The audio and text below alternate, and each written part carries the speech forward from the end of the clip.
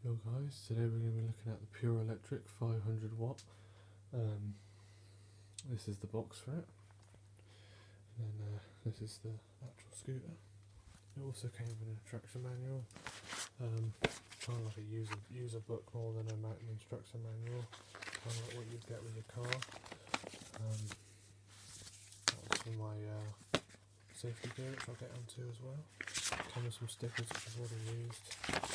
Comes with a quick start guide as well. Just quick shows you how to quickly get into using the scooter if you're new to it.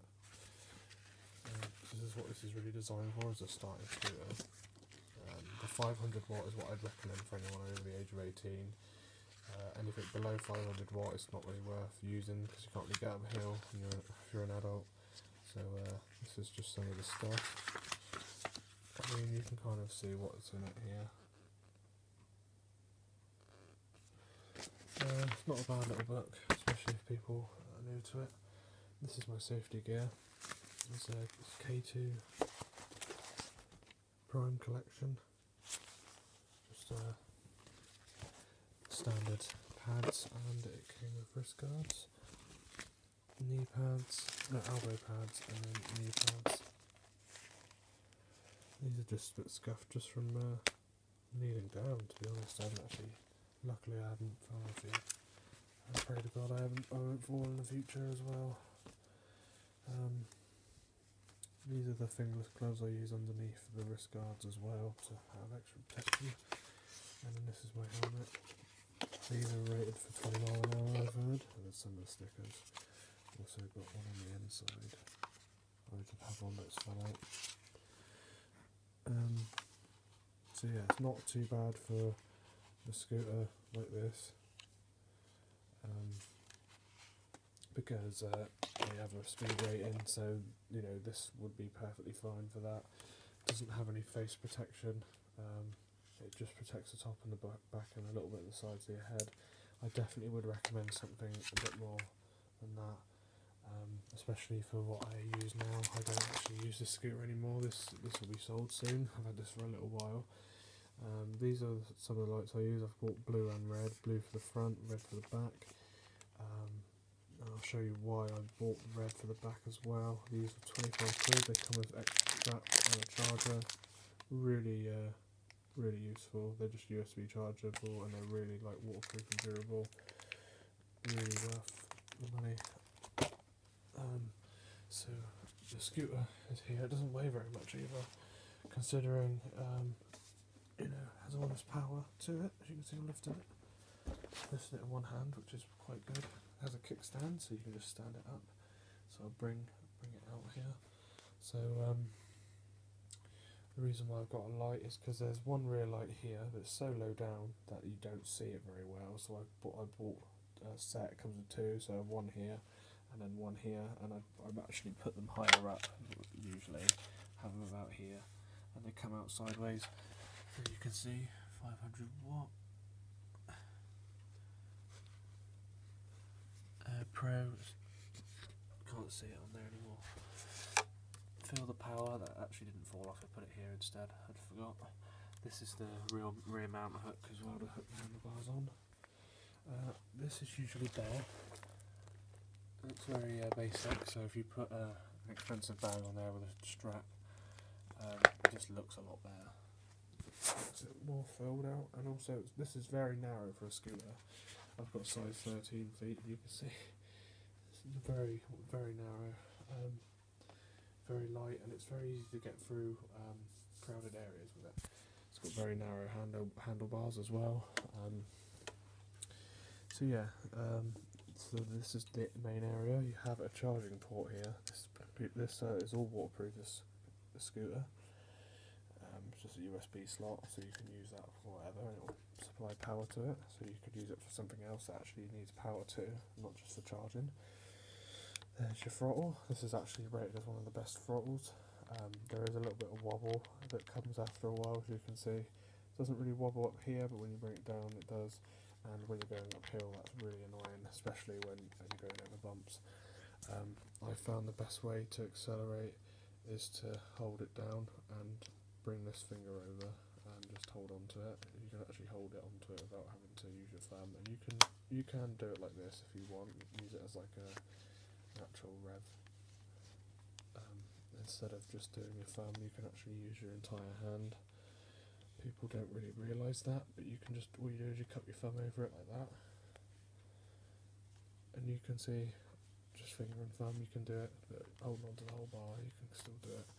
Very nice, comfy sponge handlebars. These are really nice. I do not recommend cutting these off like everyone says to do, because they are just, they're really soft and spongy, and this is what helps you when with the bumps, because there's no suspension on this, none at all on the front or back, so it relies purely on these for comfort, and trust me, these do help. I've heard stories of people cutting these off, putting rubber ones on, and they're just not as comfy as these. These are like memory foam. This is a sticker as well. It looks a lot cooler, as you can see. This is usually bare. You have a QR code here, which is your personalised one, I think. This is the hook. This isn't the accessory hook. This is to hook your handlebars onto the rear. And you can see it's got a bit bent over time, and it actually came out like to push it back in. So it's not the best, and I haven't actually abused this either. It's just come off over time. Really cool design on the side. It says Pure, very similar to Bird. I don't know which one came first. Very nice display on here. Reminds me of a little watch, a little digital watch. We can get this to focus better. This is like reflective silver. There you go. And then this has got like a beveled piece that sort of looks a lot more like a let's say a watch.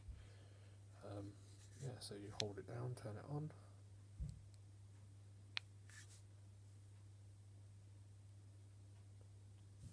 You see we have it in the, this is the first speed mode, this is like commute mode. It's very, very slow, and also it kind of doesn't really move at all. It's not really any good. They really need to improve this mode if in the future, make it a bit more powerful. The flashing feature is quite good though for the daytime, because it's night time you can really see it, but in the daytime it's perfect for that. Double click it twice and you change to the next speed mode, which is just blue. It's got kind of a blue look to it. It looks kind of white on mine. It's in kilometres an hour as well. I've heard of people modifying it to go to miles per hour. You can actually get it to say it, but it bricks the scooter, so don't do it. This is your battery display, 1, 2, 3, 4, 5. It's an odd number, but on the third one it's halfway, so you will see that it will last a while before it gets to the third one, because these two are like the main ones. Really it should have 6. These count for 2, so you just kind of half them. As I said, kilometres an hour, you'll get to, it's limited to 25 kilometres an hour, but I've got to 28 on downhill. There is a little technique. As you get onto the downhill slope, you give it full whack, and you'll fly down the slope, and it will like not calibrate the speed correctly and let you go further. This gets scratched very easily. That isn't a scratch. I don't know what the camera is picking up, because I can't see that in person. But yeah, there is a couple of scratches on here. You can kind of see it. Then there's the third speed mode, which is a lot better. I just use it in that one mainly, just because all you have to do is just use less of it. There isn't much of a dead spot. This is kind of where it starts to go. So this is kind of the first speed setting, and then the second speed setting is like here. So first speed setting, and then first speed setting, and the second one kind of deal. You kind of realise it when you play around with it. And to turn the lights on and off, you just press it and it turns them on and off. The only annoying thing is you can't individually turn the lights off. Like if you just want to turn the front one off and have the rear one on, which is for safety reasons you'd want on, you can't do. You see I've turned it off now. I'll show you. On, off. And you can see it's off too, which is why I bought the red lights for it. The blue lights usually would go here on the front, one here, which you can see there's a strap there, and then one on the front here, so you kind of get a bit of blue light here, blue light down there on the floor. It looks really cool. It comes with a bell, not too bad. Not a lot of scooters come with one. One I got recently doesn't. It's got one brake, but it's a front brake. I've tightened this to be very tight, as you can see. It doesn't need to be moved very much before it bottoms out, so you only need to really touch this brake. Even though it's only a front brake, it has a like a mechanism built into the back brake, the back foot, the back wheel. I mean, not the back foot, the back wheel, which actually kicks in and allows you to brake with the back wheel as well as the front wheel. So it will always stop you from tipping front ways. So you just have to press the front brake very lightly and you'll slow down. If you obviously ram it, you'll obviously fly forward. Steering's not too bad, but if this scooter's better for leaning with, for turning. The folding mechanism, you just untwizzle this and then fold it down. This uses the hold head spacer, so you can't actually tighten it up. This has gained some wobble over time. This is literally just the handlebars wobbling. If I hold the scooter still, you can see this wobbles back and forward, which is a safety issue, which I have contacted them over, and they want me to travel to their store to do it. The only issue is they don't have very many, so if you don't live close, it's very hard to do that. So yeah, this scooter is very good. It has a safety built in, so you have to actually kick-start it first, actually push it forward like a normal scooter. However, I don't actually like that feature. I've found a couple of times, even when I've kick-started it, it hasn't engaged, and I've had to like do it again. My new scooter has a computer built into it, and you can turn that on or off. I've turned it off, so you can just start my new scooter by doing that, and it will go forward on its own, much better in that way. But this is for the everyday user, and I found for being my first scooter, this was like perfect for me. When I first started using it, I didn't need anything else. For the first month, it was really good. I found after a while that going uphill, it really took some effort. I had to give it an extra push sometimes, and you get about 5 hours use of this, full use for the first time. It will drop down to about 4. That's heavy use, but you'll get home in time with 4 hours of heavy use, which is good. So it's not too bad. The battery takes about 5 hours to charge, maybe a bit less. Takes about 6 or 7 hours apparently for the first time, because it's a fresh battery. But yeah, the kickstand is very strong as well. It's got a very strong spring in it compared to some of the other scooters I've seen.